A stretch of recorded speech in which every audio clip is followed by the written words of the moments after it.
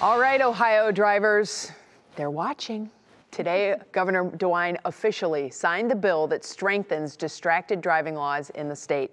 The bill has several safety measures, including a ban on using and holding a phone while driving. It now stands as a primary traffic offense for all drivers.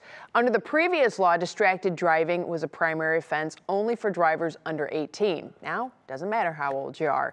Governor DeWine also signed other bills into law, including Senate Bill 164, also known as Goddard's Law, which changes the penalties on animal cruelty, House Bill 462 that toughens the law for those who make false 911 calls, and addressing the issue of swatting on that one. And of course, there were even more.